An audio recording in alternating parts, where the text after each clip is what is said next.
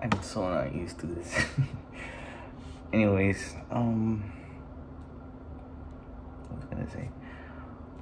I don't want my neighbor to be looking at me, talking to myself. Alright, so how do I position this?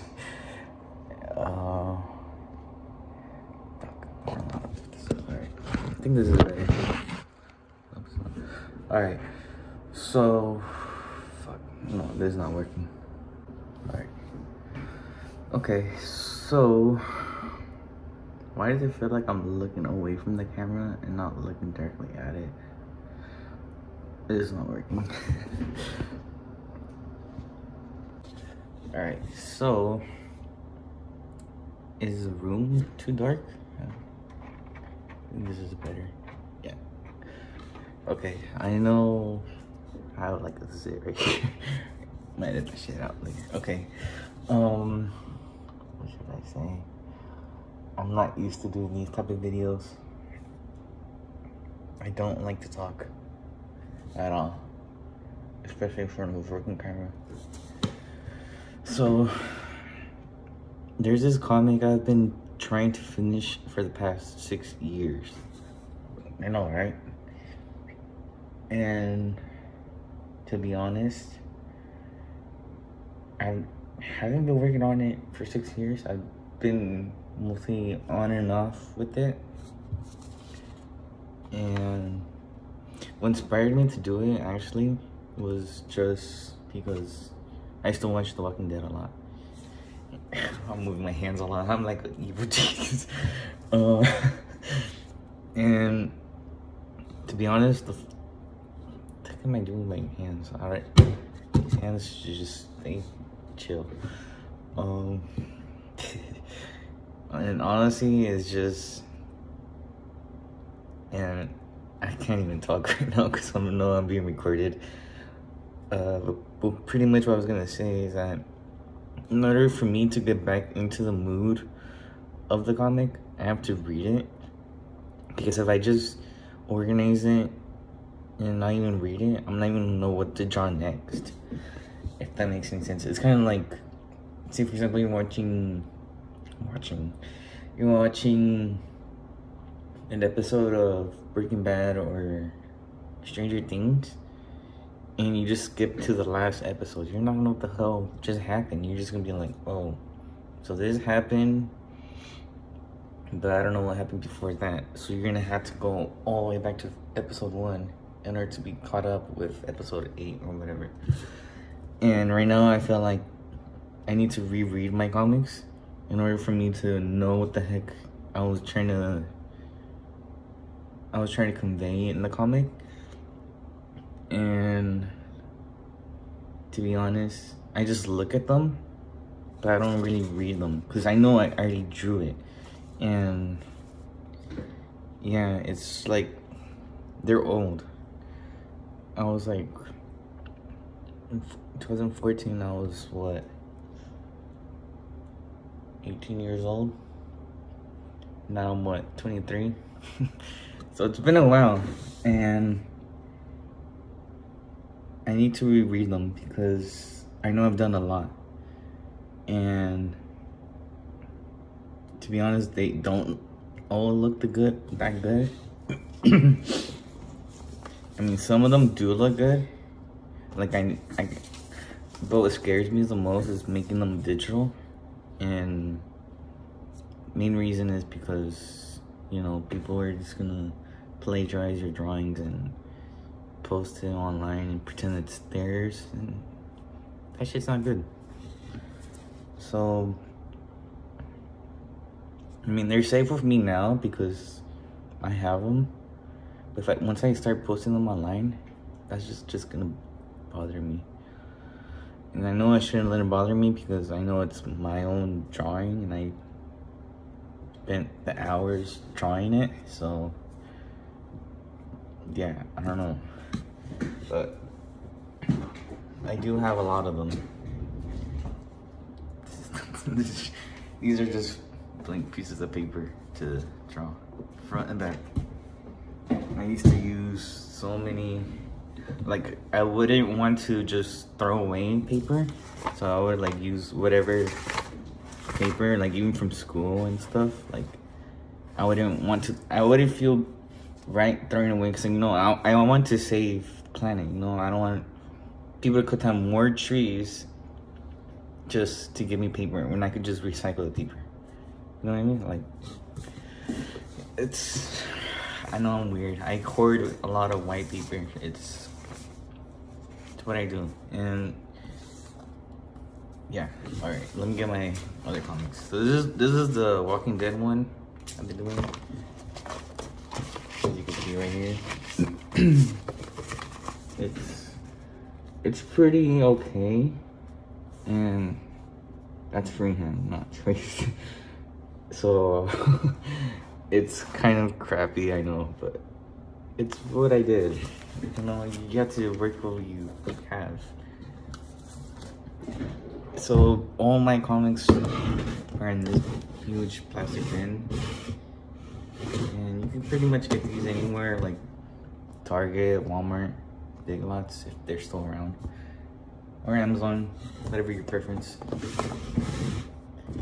And yeah, it's just, I have so many of them that I kind of regret making them on paper. Not paper, making them on lined paper, because now it's like, it doesn't look that good because you just see the lines. But that's how I started, you know? I started somewhere on the back of graded homework or classwork. That's how I pretty much just, like, after school, I would always just draw. And obviously I would finish my homework first, but still, yeah, it's what I would do. And this is one I want to do, but I have to start from A in order to get to Z. I can't just start in the middle. You know, I really want to, like, it's weird. I know, it's just, some of them I know they're just bad. That's why I don't want to redo them. And there's a lot of more interesting stuff now than how it was back then. So that's why I don't want to do all of them. But yeah. Alright, I'm gonna stop right there. I am so not used to talking in front of a camera. I don't know how TikTok and YouTubers could do this. This is not my thing. It really is not my thing. So this one, they pretty much go to the fair and a lot of crazy shit happens. It's pretty cool, honestly. Like, it's cool only if you've read the before comics, because all the villains from before then, like, combine here. It's kind of like Endgame. You know how all the villains just gather up and just talk shit, and then just all attack at once kind of thing. So, and I've never seen Endgame, but I've heard it's like so many spoilers online. It's so hard to not, like, can't see like any spoilers by accident. And this one, it's like barely see it. So Muscle Nut makes like a magnet and he blows it up. So Super Wesker gets freaking pissed. And he's like, what the fuck? So yeah, there's just a bunch. Like, let me put the camera on here. Like, you could literally flip. There's how many I have. I just don't feel comfortable posting all of them all at once because I haven't organized them good. I haven't organized them really good yet. Like, I need to finish all, like, the origin ones in order to get to all the exciting stuff. I want to do the exciting stuff first because it's exciting. So I'm conflicted. I don't know if I should just cut to the good ones and then get back to the original ones, or do the originals first and then do all the exciting ones. But even then, who knows how long it's gonna take? Maybe 10 years from now. Who knows? But weird noise outside my house. So I'm like wondering what the heck that is. Yeah. So I'm gonna put these old ones away. Even though I really cherished them. I've kept them for a really long time. And it really helps having all your comics in one place, because if you have them in one closet and under the bed and then in your desk, it really overwhelmed you. So I have them all right here in one place. So that way I'm like, oh, where's that old comic from 2008? In the box. But I have to still scroll. Not scroll. I have to still, like, you know, look for it. So recently I fixed my folders. So now I have a folder with what I'm working on right now. One that's specifically for one comic. So like for the Walkers comic, you know, The Walking Dead. It's all on this folder. And I recently had to like reorganize it. Otherwise I'm gonna drive myself crazy having them all in one place, which is why I haven't done the other ones. And sometimes at night I would also like type them out, what they're gonna say in my notes, and then I would send it to my email, and then I also have like other copies in Google Docs.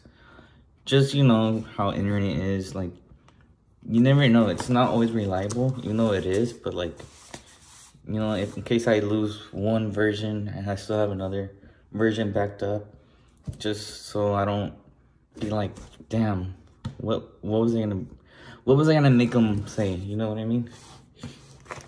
So yeah, and I also have these plastic sleeves because I don't want the paper to crack up. So yeah, it's just more preserved. And then I have some other ones just like half finished. Like I'm excited to finish it, but what's so daunting to me is that man, it's just a lot of work. And right now I don't have the energy to do that. Sometimes I do, sometimes I don't. So it's like, damn. I really wish I had the energy and time to do all this, but I don't. At least not now. So that's one folder. This is the other folder. And then I also have a sketchbook. And then I put some comics in there, which I shouldn't have done, because then, you know, the sketchbooks, they're just, it's like a sketchbook. So I shouldn't have done that. I should have just kept them in papers. So you have to like flip through just to find it. And I kind of shouldn't have done that, but oh well. These are just notes and some other stuff. So yeah, there's this other one. It's like Batman. I created this like, it's like a knockoff Batman, but it has a dog, Barkman. So I just wanted to, you know, I wanted to have fun with it. Because Batman's one of my favorite characters of DC and of all time. I still like other characters, you know, Marvel and other DC characters, but, you know, this pretty much inspired me to do this. It's actually from the show, Krypto, the super dog. So, yeah. And well done, like 3 sequential ones, like in order, like, oh, this happened first and this is first. And the other ones are just like random BS. Like, oh, the Valentine's Day, or actually, no, wait, 4. This is a Christmas one. He gets a new iPhone. You know, at the time I had an iPhone 4S and I was like, ooh, an iPhone 5, that would be cool. This one's, oh yeah, this one's supposed to be part of the wood.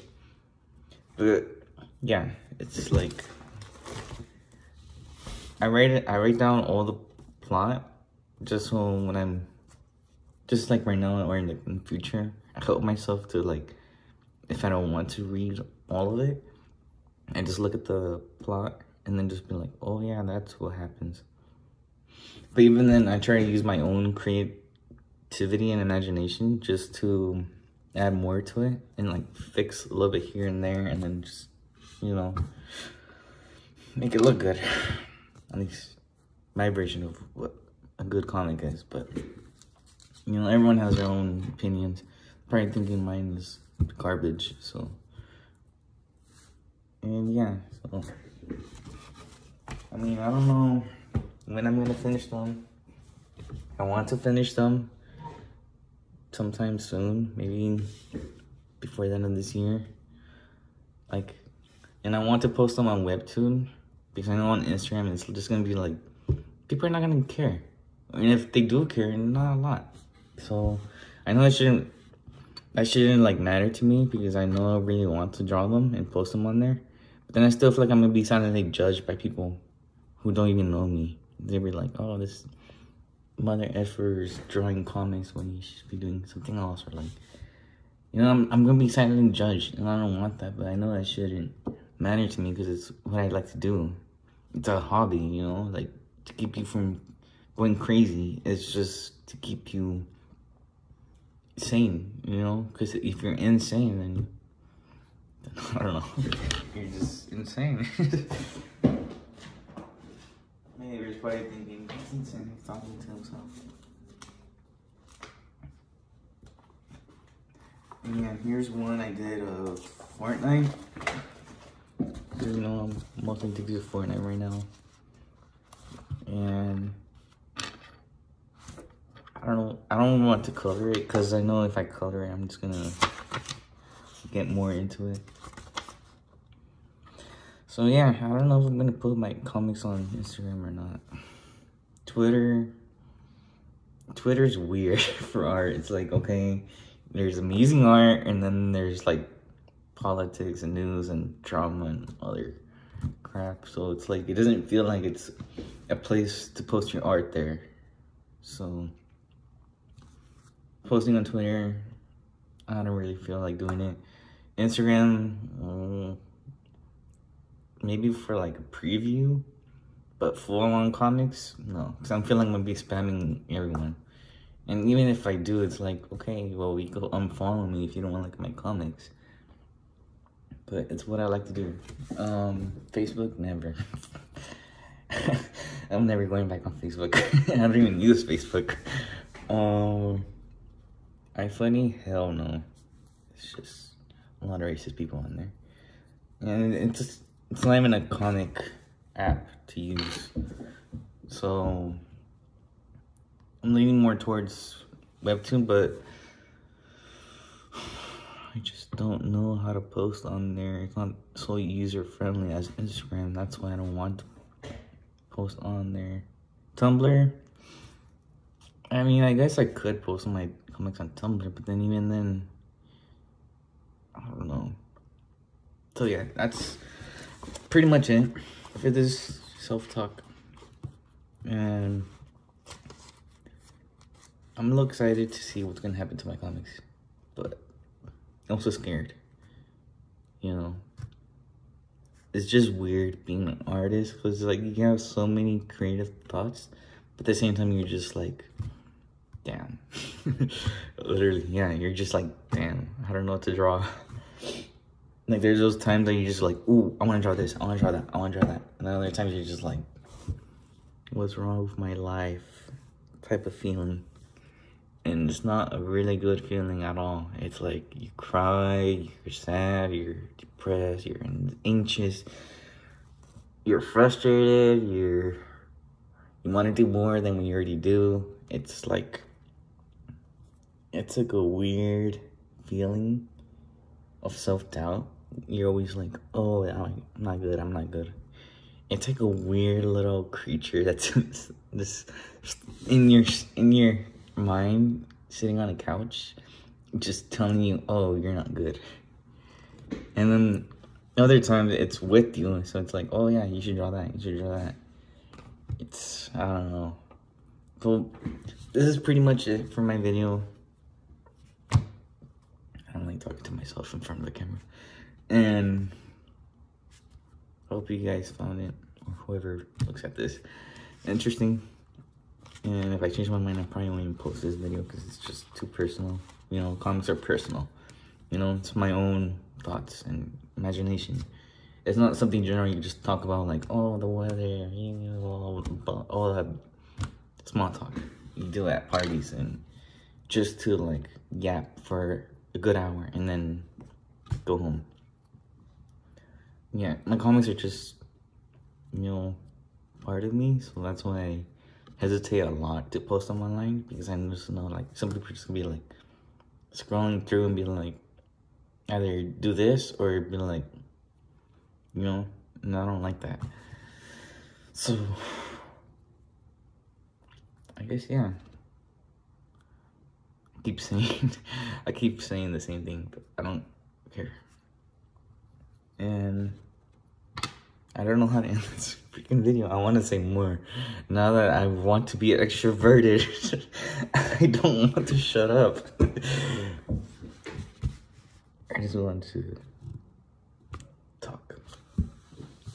And you know, I might do more videos like this in the future. If I don't, I probably won't. And so yeah.